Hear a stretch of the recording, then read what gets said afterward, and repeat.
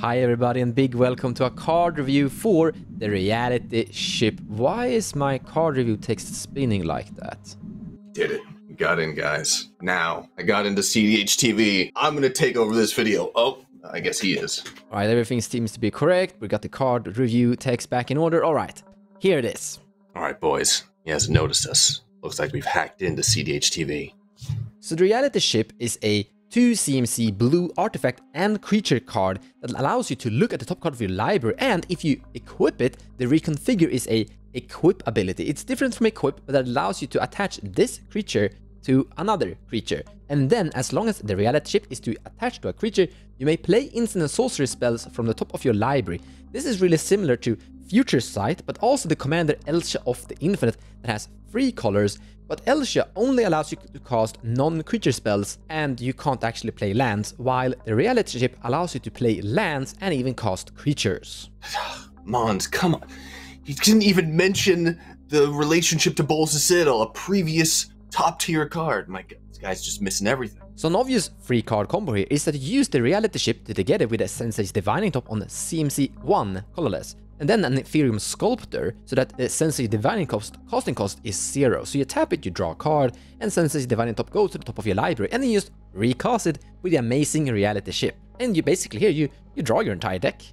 Mons, everyone knows this combo. It's been around for forever, since the Isochron Scepter days, since the Artifact Storm days. It's old as dirt. It's a classic. The guys, man, come on, Mons, not even mentioning how easy this thing is to get out. Not only is it a freaking artifact and a creature, you know, the 2 easiest card types to get, but it's on 2 MV. You can get this with Neoform. You can get it with Eldritch Evolution. You can get it with Transmute Artifact. You can get it with Finale of Devastation. And Mons, even if you're on a budget, you got some options like Tribute Mage. But a big problem with this is that it's actually quite easy to shut it down. You see, you have to equip it to make it functional. So both a Collector Oof and even a Linvala Keeper of Silence, Null Rod and Curse Totem will actually shut this one down. This guy, if you already have it equipped, Mons, he doesn't really care about either of these 2 things. Just saying, keeps missing stuff. But as it's being a creature and artifact at the same time, all forms of removal, that is targeting artifact and or creatures, will work. So both Swords of Plowshares and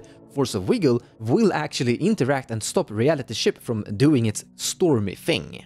You never pay to destroy the chip just as the chip. You wait till they pay the 3 to configure, and then you respond and you killed the creature or the chip, and then they've wasted all that mana. What are you doing? Another really important thing to think about when you're looking at this card is that currently in the format, Rule of Law effects and even cards like Draenei Magistrate are really popular inside the format. It's currently something of a war between Turbo Storm Adnas versus Rule of Law stacks. So if you really want to build the ship, you might need to have some tools inside your deck that is able to actually deal with these really common creatures like Archon of Emir and Draenei Magistrate and other versions of them. Mons, you notice that, you know, these are creatures. You notice that toughness thing right there? It says 3, right? You know, that means you can run 3 damage Clasms to get rid of these problems, you know, such as Anger of the Gods, Toxic Deluge. There's multiple kinds. This one, don't run this one. Regardless of where the chip is, it's gonna kill it. Chip's gonna be gone. I got it. This creature is just the bee's knees. You can fetch it with Worldly Tutor, Enlightened Tutor, Neoform, all kinds of things. It's on a competitive CNC, so you can put it. Who are you, and how did you get into my video? Look, don't worry about it. I'm just proxying into the server. All right, sure. Hi. I'm Mons. I'm Proxy. Nice to meet you. So here with us today we have a guest, Proxy the Goat or Proxy the Boat. I've seen several names of you. Here we are talking a little bit about the reality ship that I actually think is quite great. I actually like it. This is my favorite card of the set, and the card I think will have, you know, the biggest, not impact, because Boseiju does exist, but I think in games seen and then cast, aka played, this will lead to more wins than Boseiju. Yeah, definitely. Boseiju is like preventing wins instead of like Boseiju's good versus this thing. Boseiju will help you win. Yeah, Boseiju will help you win in your ad nos lists to remove that whatever. But yeah, I love this card. I think it's great. I actually don't like it as a commander, because I think there are better options, like Elsha of the Infinite. I think Elsha is literally doing the same thing as the reality ship. You're not allowed to play lands, and you're not allowed to play creatures, but that's usually fine. Yeah, also, it's true. Elsha doesn't really need a deck construction demand. If you're running this as a commander, you have to have a bunch of creatures inside your decks that you can actually equip it to. It's very true. Thankfully, a lot of them are mana dorks. Some useful, like, recursion or tutor pieces. But you do get access to more colors with Elsha compared to this. This is only giving you... Very true. Now, sure, you are casting it first for 2 mana, and then you're equipping it for 3 mana, so you're like paying 2, then paying 3, which is easier compared to just paying 5 up straight. It's true. I think the comparisons to Future Sight are like literal, of course, but I think this is so much better than Future Sight due to its mana value and and you know, the fact that it's the most tutorable thing that you can probably find. Yeah. But that is why I think it's perfect inside the 99 instead of having it as a commander, actually. So what commander would you probably put this inside? So there's a few options amongst all the colors, but starting with like sort of Simic. Of course, you got Kinnan, you know, the sort of boogeyman of Simic, of just Simic good creature decks. But also you have Lannis, who sort of plays the good creature deck, but also has a very good artifact base, liking artifacts and having Academy Manufactor. Both of these can sort of like churn through their deck very quickly, and sometimes they can get around, like, you know, the summoning sickness of creatures. You know, sometimes their combo doesn't really care about that. Sometimes, you know, they run haste enablers, like Concordant Crossroads. Yeah, and even if for some reason they aren't able to cast their commander, this could be a little bit of a value engine for them as well.